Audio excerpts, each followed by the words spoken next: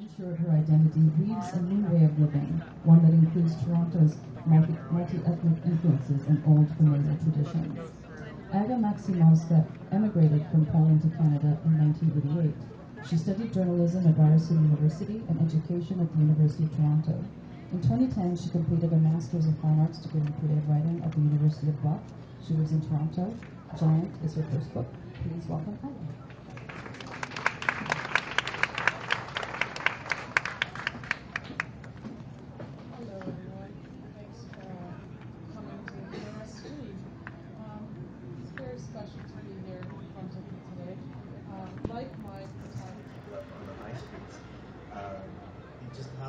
Those shops were stores for a while, but now a lot of them have become residential.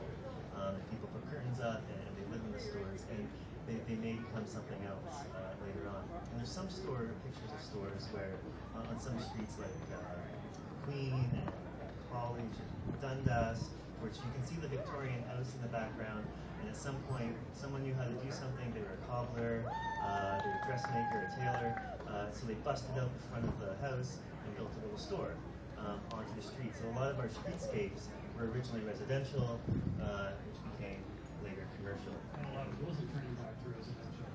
Those fronted. So in the book, you really see a wax and wane of these changes. Yeah, I mean, so much of our neighborhoods was built. Was not meant to last. It had a real sort of utilitarian purpose, despite any ornamentation you might have got in the Victorian or the Second Empire, but it's lasted, and it's those rows of Second Empire cottages or those stretches of even into the 1910s with the Edwardian storefronts. It's those utilitarian structures that really interest me, because they do have a life over and over and over again, many lives. Apart from those other bigger structures that we tend to celebrate or more people tend to celebrate. And I do have CN Towers in some of my pictures. I have a whole set on Flickr that's called CN Towers, but it's an incidental CN Tower that just shows up peripherally, marginally, because it's so tall.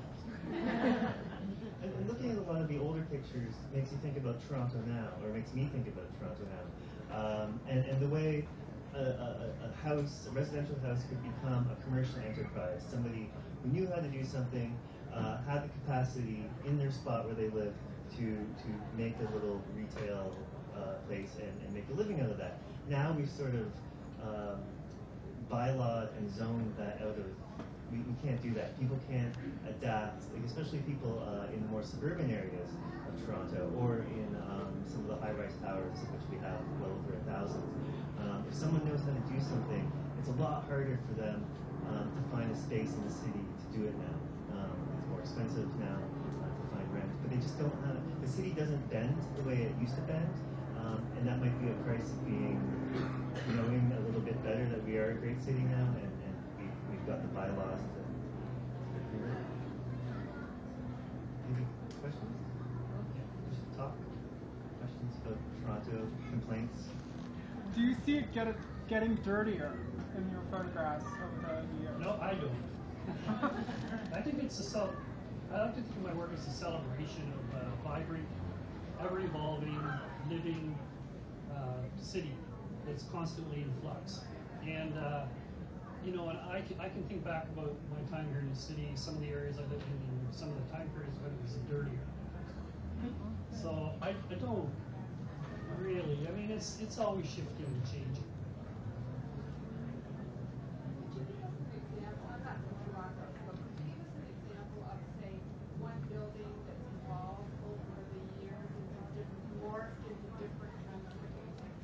Well, the building that was the focal point that started this whole project for me was 140 Bolton Avenue. And it's gone now, but when I photographed it in 1980, it was one of those quintessential Toronto buildings that were impossible to date because you couldn't tell, there was nothing to give it away. There was no ornament, there was nothing. There was just a window, a door, and some insulbrick. And it was a house, but in 1988, when I rephotographed it, it had evolved into a landscaping business. And when you see the photographs, the changes were so dramatic that it's quite shocking. But anyway, that's the kind of building I like best, because it was clearly, you used the term tabula rasa, and I say blank slate, same thing. Anyway, it can be rewritten over and over by occupants. And then you see the same thing even with buildings that do have more limitation, like your Second Empire style on one end, or your Gothic at the other. They also have lived well beyond the whatever agenda or whatever belief systems or whatever had led to that type of structure. It's long ago, and they've had many lives since then and continue to do so, which always fascinates me.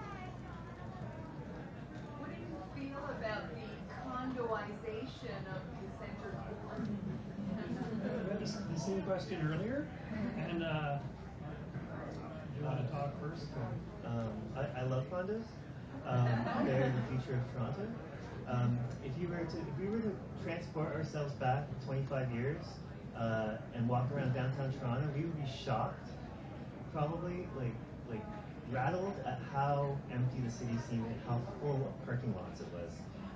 Condos have filled in so many parking lots in Toronto and have given the city a sort of thickness that I don't think it had as much before, or we would be surprised if we went back.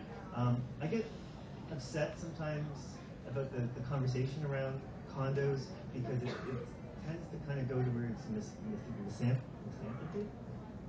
I've been standing out in the cold for too long. It's a hard word to say. It just seems anti-people. That people will just say, "Oh, condos," right? It'd be great if we had a conversation more about design of condos. Let's make condos really well designed, or about affordable housing. Let's make some of these things affordable. But this is Toronto. This is you are welcome here, or I forget what the saying is. We are the city that welcomes people from everywhere, and people are always going to be coming. We are a city of immigrants, and we want the immigrants to still come. It's sort of part of the identity of the city, I hope. But they're not going to be able to live in Victorian homes in Cabbagetown. One, they're too expensive. One, we don't have space to build that stuff anymore. The future of the city is up, whether it's mid-rise or high-rise, and it will likely be a sort of condo-based thing. So that collision of people who are here, it always feels like I'm here, I don't want anyone else here. Shut the gates. And the gates are open, and condos represent that. So whenever that conversation turns to condos, I like to say, okay, substitute condo for people. So is it the people you don't like, or is it the design of the condos? A design conversation is a good one to have in the city. An affordability conversation is good. But the people thing, the people coming to Toronto, that's the core of what the city's been about from the beginning.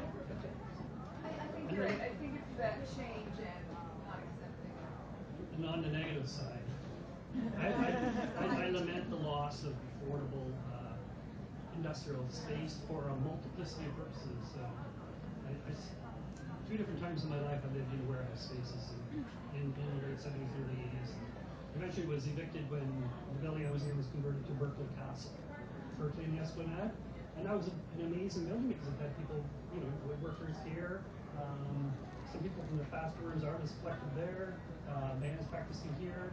It was pretty uncomfortable. We had to go 2 flights up to get hot water, but I still, there was such a wealth of that space available for so long that really did feed the arts in the city. And that's what I lament most. I did a lot of photography in what is now Liberty Village and what is now the Story District and East Donlands in the 80s, and those areas there's just night and day. Do you think that on the same topic of condos, that's going to raise some of Toronto's messy urbanism? That it's going to lead to sort of a unified aesthetic? Yeah, a lot of the condos tend to be getting a few properties together, consolidating them, tearing everything down, whether or not those buildings are good or worth saving or not, and then making kind of a mega block out of the same one designer who tries to design the storefronts don't always tend not to have that same kind of jumble. What I would like to do if I was a fantasy mayor, or we have a fantasy mayor,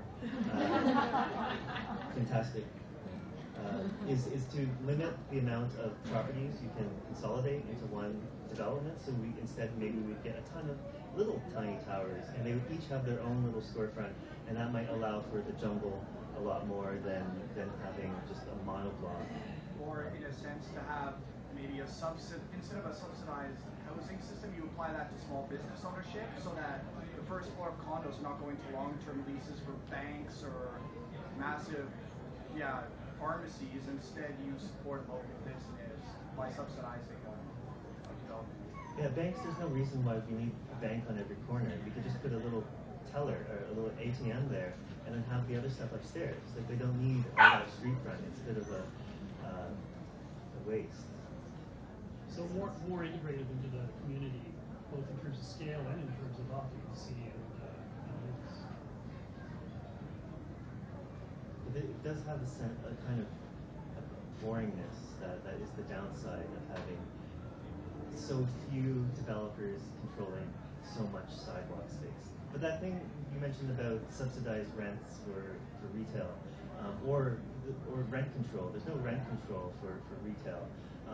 So that's why you see strips like Ossington or Dundas West now, from like Ossington to Lansdowne, how it can change so fast and lose that some of the character and some of the kind of the places where people actually can buy a hammer and that sort of thing, and it all becomes cupcake and latte shops, because those places can get priced out so fast, so they don't have the same nominal protection that a residential renter has.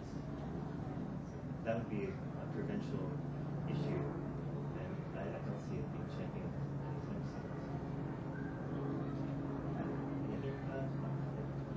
When you were talking earlier about the bylaw division of the city, it reminded me of how the government is like obsessed with like innovation and startups, and then politicians are obsessed with like small businesses.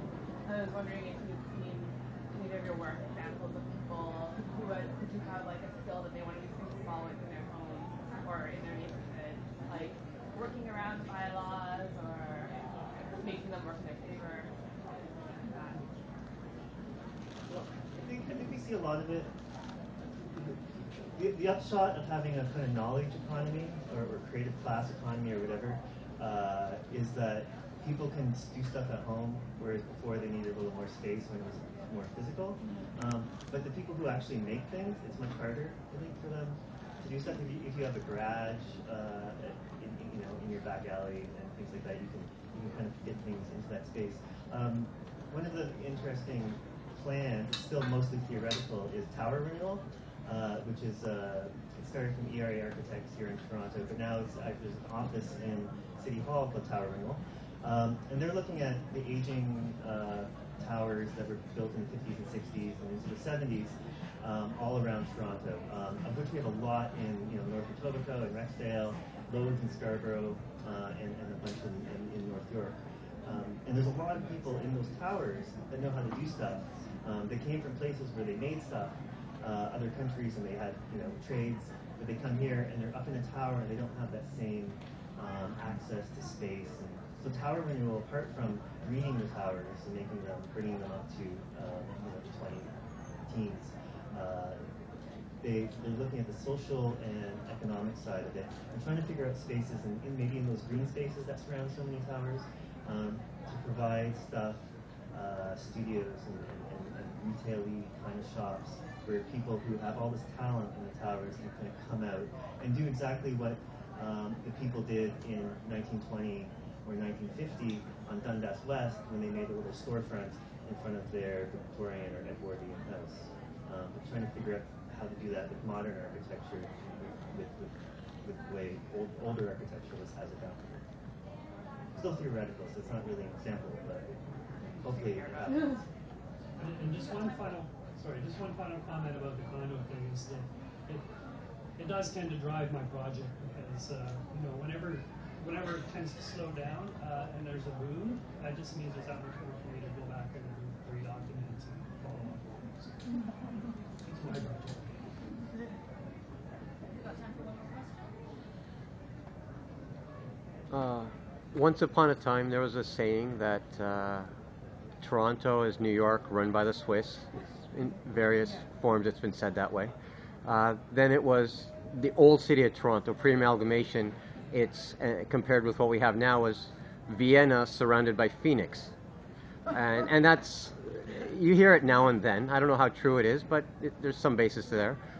What might be the slogan, tagline that's coming? What are we becoming? Well, the Phoenix part of Toronto is a pretty interesting part right now, like the inner suburbs. That's where the most. I write a lot about the strip malls in Scarborough and North York, and these are kind of forgotten spaces in Toronto. People don't like them because they're car-oriented, they're ugly. It's modern architecture, which has fallen out of fashion right now.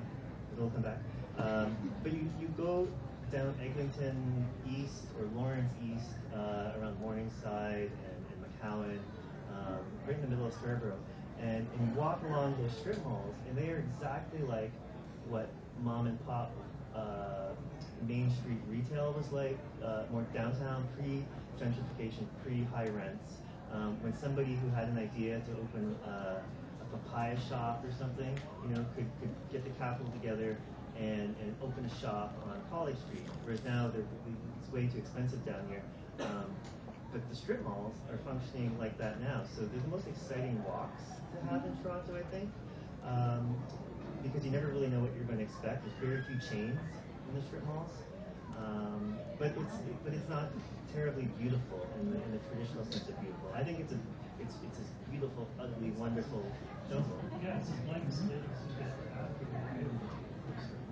so the people somehow make it beautiful, and just the creativity of the businesses that you get so many unexpected things there, and there's no template for everything because people are doing it themselves.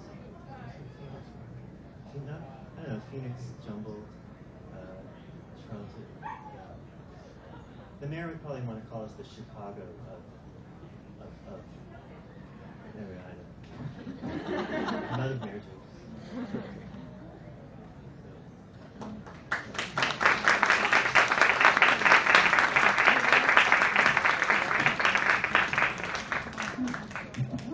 Thank you, Patrick and Shawn. And if you liked the sound of the book, and you can attest that it is a really beautiful and interesting book, please head over to the, I believe it's the author signing tent, and I think that they'll be heading over there now to sign books. So get your copy and get it signed, and you can continue asking questions.